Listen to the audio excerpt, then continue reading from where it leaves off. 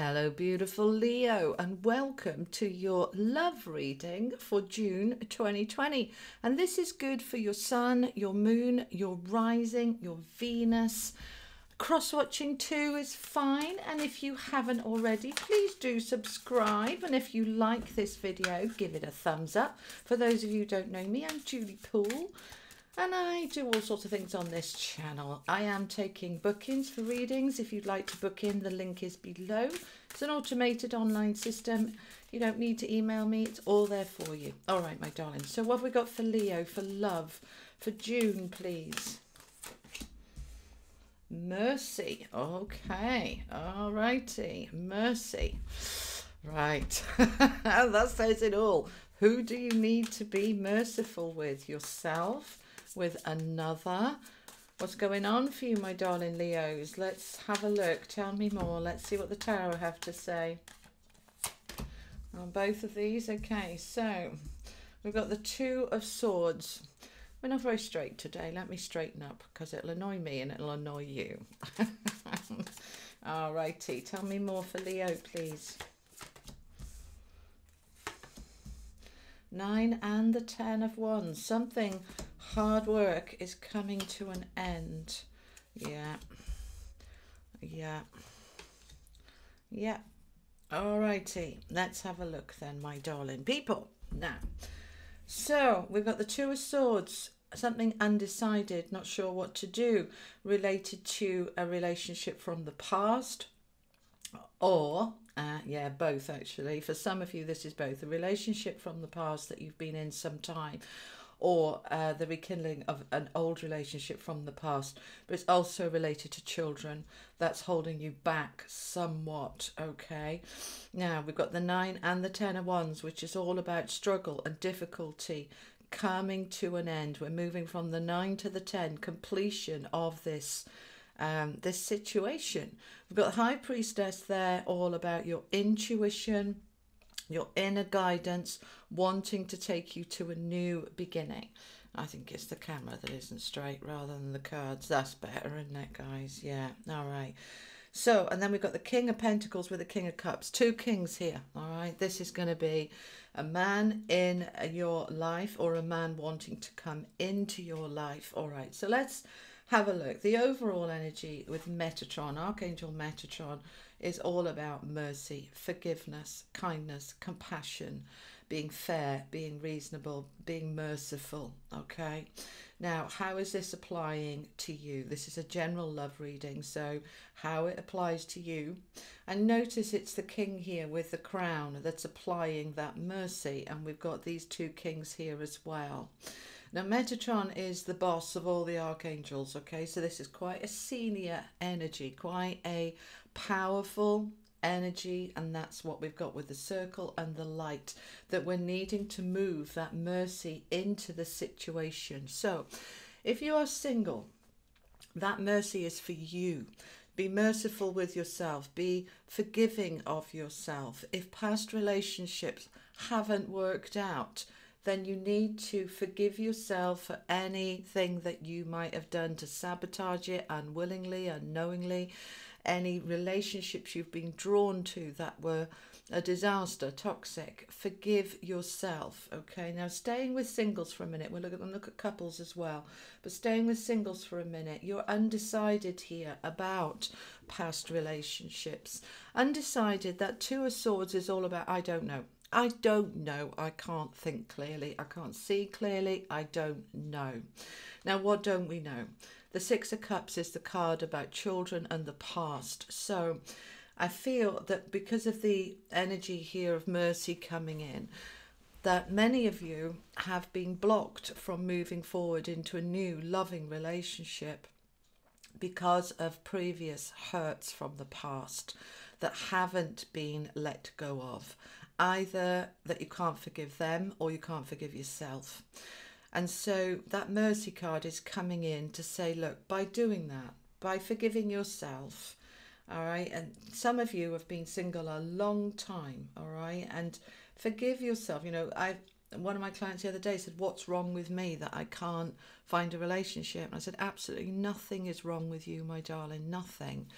but sometimes our past can get in the way. All right, it creates beliefs and blocks within us that stop us aligning with love, or that when it does come through, we sabotage it unknowingly, unwittingly.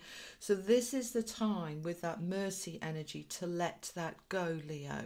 This is the time where we can release it, put the burden down. That the Nine of Wands is all about, that Nine of Wands is all about, it's such hard work carrying this by myself, and I'm ready to put it down. I'm ready for a new beginning, and I'm ready to start again. And so we put it down. There's the 10. We're putting it down. This is completion. This is endings of that burden. Anything from the past that is blocking you from love, I want you to really meditate, pray on, intend, however you do it, to Metatron. Thank you for helping me to be merciful with myself and others who have wronged me, myself or others, that I am letting it all go. I am choosing to move forward. I am ready to move forward into a new love. Okay.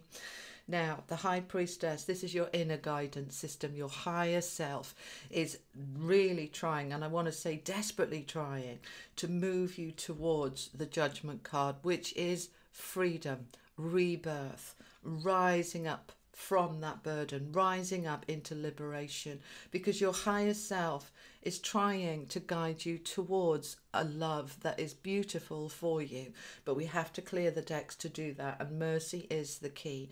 Then we can have this rebirth, this rising up, and we can start to be able to connect.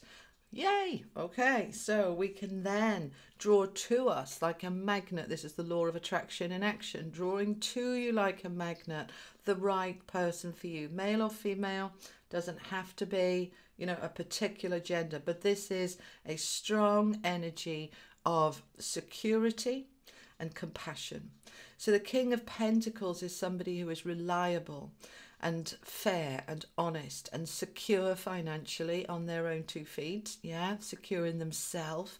And the King of Cups is all about that gentle, open heart, that gentle, compassionate sense of well-being, strongly associated with family and security because of Saturn there in the background. So there is a relationship wanting to come towards you here.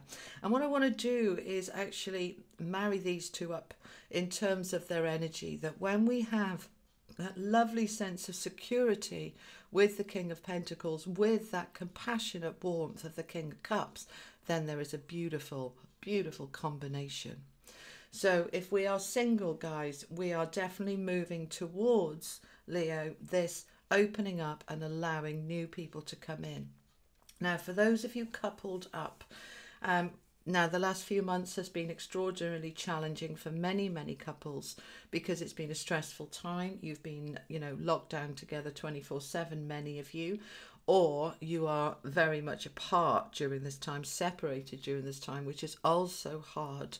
So yeah, we can't see clearly where this is going or what's going on. If you've been arguing a lot, you know, really starting to become aware that you're not particularly content, that this relationship is hard work, that I don't want to carry on the way it is. I haven't known what to do about it. I haven't been able to see clearly. I just know I'm not very happy.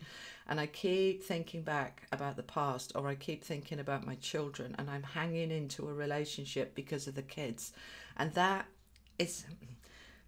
your decision. That is your decision. But you need to ask yourself, what example am I setting my children to settle in a relationship I'm not happy? I'm teaching them to do the same, rather than we all deserve to be happy. All right, this is where your indecision is. Very often, and it's not always, you know, yes, I'm a therapist, but I'm never going to advise you to leave a marriage. That is your decision, your choice. But very often, 2 single happy parents are better for the children than 2 together that are miserable. Because some of you have been through really quite a rough time in your relationship. The 9 and the 10 says, this can't go on. I've got to do something about it. Something needs to shift and change. Just because we've been together forever doesn't mean we have to stay together forever. All right. So It's about taking some time for you, in mercy, in gentleness for you and the other, to bring that burden to an end, to then trust your instincts and intuition to rise up and past that and back into a stable, secure, loving relationship.